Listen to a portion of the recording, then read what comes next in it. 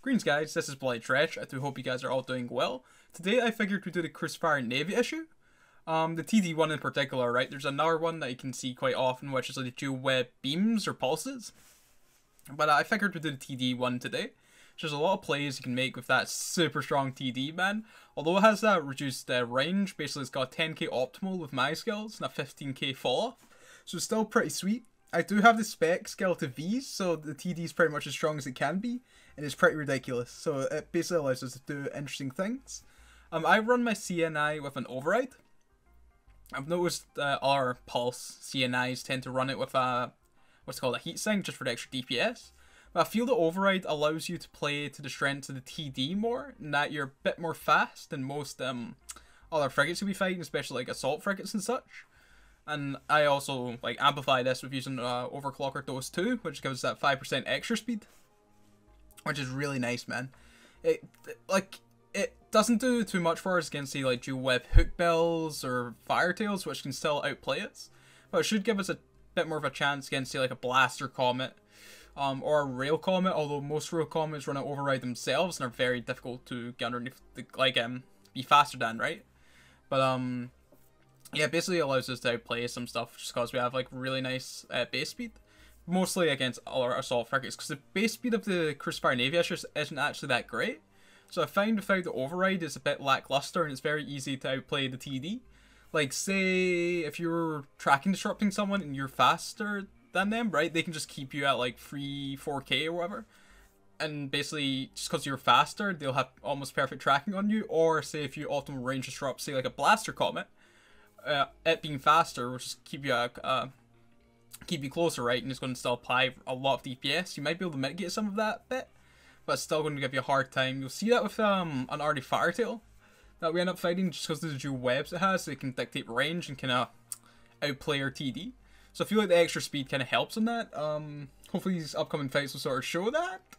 But yeah, enough about it talking, guys. Let's get on to the fights. Okay, here we have two fights against already firetails. One being going well-ish for us, one going for not so well. So basically my goal is to keep this guy at 8k, use optimal range disrupt on his artillery. Now bring his range down to very significantly down, whereas he'll be either shooting very far fall off or not hitting us whatsoever. You see, this doesn't go well for me, and he approaches, which is the right call for the firetail. That's what I'm saying. In this instance, there's no way that we can, without two webs, pull range from this. But say if I had a single web and was able to do this, right, you can just completely outplay our TD. But just because of the dual webs, he sees that we're often range disrupting. He gets closer. I make a significant mistake in this fight and burn out my stuff. Monitor management wasn't quite on point. But you'll see how dire it is. Like, especially against some dual web or something faster than you. You're going to have a hard time. But, yeah, GF, man. This goes a bit better for me, and it basically happens how I want it to, right? We basically stay this fight at 8k. I'm not sure if Lark doesn't notice I'm optimal range disrupting him and just keeps at 8k, because most already firetails are going to keep you at 7.5k to 8k, so they apply very well. It's a right call by them, it's what you do in the firetail. You shouldn't really be getting close or orbiting with a firetail. So you'll see how we are taking an occasional hit, but we're taking a lot less damage than we did in the previous fight, just because our optimal range disrupt's doing well. Another important thing that the firetail can do, just because it has two webs, is disengage if it wants. This does end up happening, but thankfully Lark sticks around. I don't know why, but he ends up sticking around. So you'll see if they don't like adapt to your TD, you get in a bit of a predicament, right? Because if he could have gotten closer, and he could have potentially actually won that, but since he was keeping out his range that you'd like to, he ends up failing. He does end up pulling a range though, and at this point I think he looks to escape, but he seems to stick around too long. We get a scram again, and we end up taking it. But GF, boys. For this next fight, we're up against a Hawk. So basically what my plan is going to do, since I know that I'm probably going to be faster than this guy, we're going to range disrupt his missiles and keep him out far. So I'm hoping that he's either using faction or rage. The Hawk does get a range bonus, but I know that we can get the range of both faction and rage. If he ends up switching to javelin, that's when we need to start to worry. Thankfully, doesn't do that. But this is a very interesting Hawk fight he's running. If this was like the cap injected like PIF C type Hawk, or dual medium antis, this fight would have gone on a lot longer, but I don't believe he's running assault damage control. Not the most tanky Hawk. So, yeah, this isn't the normal Hawk you'd probably end up seeing. It's still a pretty cool fight. But, we would have been here for, like 10 minutes or something if it was, like, one of those, cap-injected Hawks. Just because the CNI isn't the most DPS heavy of, ships, right? I think I'm with, like, Scorch or something. We're doing, like, 170 DPS, which is still nice. But it's, like, you know, it's not, like, insane. Like, maybe if it's, like, a blaster bolt and we can optimum range disruptor blasters, we can go with, like, 4K and use Conflag. But mostly we're going to be using Scorch when, range kiting, right? Especially against something like this Hawk, who doesn't, unfortunately. I can't remember if he's not carrying Javelin or he just doesn't end up switching to it, but bring Javelin. And also GF, man. In this fight, we have a Crucifier. Basically, I need to get underneath this guy's guns as quickly as possible. If it's like dual web pulses or something, or even dual web beams, this can pose a real threat. So we need to get as close as quickly as possible, get a TD on him, get underneath the guns. That's pretty much a win thing here. And I apologize. You need to deal with my, oh, I'd like to say beautiful face. But this might be something a bit new. I'm going to require use a bit more of my stream footage in my fights now, so I can stream more whilst I'm getting fights. So if you find that that takes away from the content or the YouTube videos, please speak up. Because if it is, then I can probably edit something around it just to make it less like what's the word? Distracting, right, from the videos. But yeah, there'll be a lot more stream footage in these with like my face in it, and yeah. So yeah. So once we get underneath the guns of this Crucifier, we're pretty much good.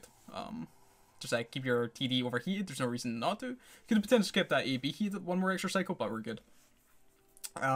Next fight's going to be against a Catalyst. Most T1 destroyers are actually really easy to outplay in CNI, especially if they're not, say, like something that's like dual web. Like a dual web Arty Thrasher, if we were getting in close, would be very rough for us. But once you, like, basically, once we pulled away from that Blaster Catalyst, got a TD on him, we were good. Arty Thrasher's can be an interesting one. That's probably the most scary destroyer. Dual web Beam Crucifier could do interesting things if it establishes itself farther in the Plex. But if it starts at 0 or very close, and you get underneath its guns quickly, you're in a good spot, right? A very good spot. So once we pulled range from that Catalyst, it was pretty much done. Unfortunately, just because of how powerful that TD really is.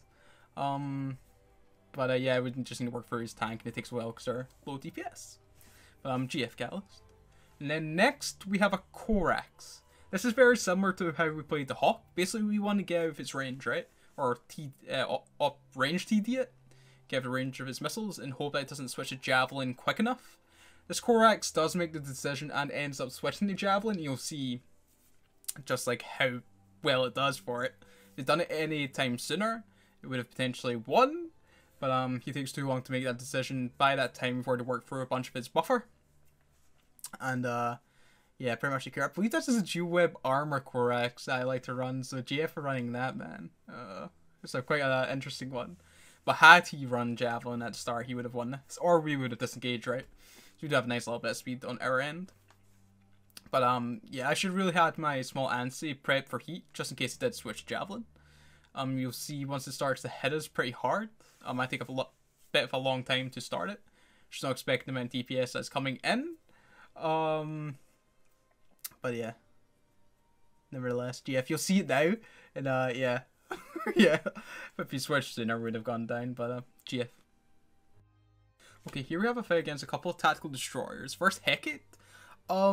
Knowing...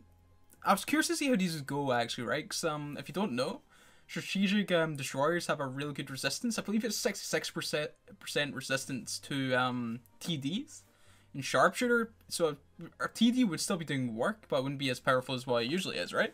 So it's curious to see how well we could outplay these tactical destroyers. This Hecate seems to be like an all-in gank one. And thankfully, we pull range and pretty much just TD him to death, and it's great. So this one goes down really easy. I was surprised how well it actually went. I did orbit at 6.5k. We could have brought that out overheated or scram if we needed to. Now, we have a couple fights against Swiffles. These Swiffle fits are interesting. It's not how I'd run them, especially this one this is running. Can't remember what it was, but I can just remember it not being great. Sorry, man. But you'll see that this guy's in Sharpshooter, he's still getting an occasional little hit on us. I'm orbing 7.5k. We can, as always, like pull it out further. I'm using T2 Scram here to like 9k or 10k if we overheat. Right, you still see that he's getting occasional racing hit. I believe he sticks with Hail this whole fight, actually. I think that's what also freaked me out. Had he switched to like Barrage, or if he even used like Faction Ammo, I think he would have done a far better job here. But no, he's low Hail, never fail. That kind of mentality is bad. And we end up taking this. Without taking very minimal. He does end up switching to Propulsion there, just I think trying to skip. But doesn't do many good. So this against, I think it's like a 10 and then Swiffle. I can't remember these goddamn fits, but I can remember them like freaking me out when I checked them after we killed them. But this is a bit more of an interesting fight because I make mistakes, and I believe he probably makes some mistakes as well. So I keep him at 7.5k, and I'm going to auto range disrupt them. Same strat. It takes me a bit of a time to react, and he gets like a lot of DPS in him. And for this whole fight, he sticks in Propulsion, right? Probably to make most of his Tenement. But that puts him into a very bad situation. He can get range on us just because get closer because he's Tenement. But without the sharpshooter bonus, right? The TD is doing like full effect to him. So it's like very interesting. He ends up actually going for my drones here, and I think that's a bad call on his part. It is curious on his Swiffle's end. I think he just needs to go to like sharpshooter and try and DPS us down. If he just loaded Barrage, he would have had his easy, right? But I burn out my TD here. This is when things start to get a bit interesting. So we needed to actually be forced to tank, right? My TD's completely gone. He's got a little bit of reps on the go. Now I'm actually starting to worry at this point. I didn't notice throughout all this fight how close he was. I didn't realize until after the fight he was actually Tenement. So had he wanted to, he could have dipped. Thankfully he doesn't know, and he ends up staying. He does sort of dip in and out of his range just because of the low agility you have with an oversized prop. It's very hard to manage. I've never been keen on oversized prop fits, just for that reason. Yeah, he gets in really close here. And basically, we're being forced to tank a lot. His DPS is incredibly low for what I was expecting, especially getting this close. But we take it. Alright, and to finish it off, hashtag BSB, bro. That's a sweet fight against Mehen. He's a Hookbill. Basically, I go in. Seen him at range and looking at optimal range disrupt him, but he's smart and comes in close, which is very wise. Basically, I then orbit him 2k, and then we're going to basically use a precision disruption script and then hope to mitigate some damage. Just because we're so fast, and with that script, you'll see how little DPS he goes down to. What's that, like 200 to 75? So we can tank him very easily. I'm very frustrated throughout this bout. This is a very hard play for me as well, because he has a TD. I'm not sure if he's often range disrupting me or tracking disrupting me at this point. I don't actually keep too much about tabs and what he's actually doing to me. I'm more focused on myself, like what my TD is doing and what his sort of range is. So that's maybe a wrong play on my part. I do check at one point to see, I think he's tracking disrupting as well as close, which I feel is the right call. But if he wanted to make this very easy for himself, he could just auto range disrupt us and keep us at like 8k or something. But you'll see, I burn out that AB, that's it. That called it. Once that AB was burned, we're done, right? So like that's basically our tank.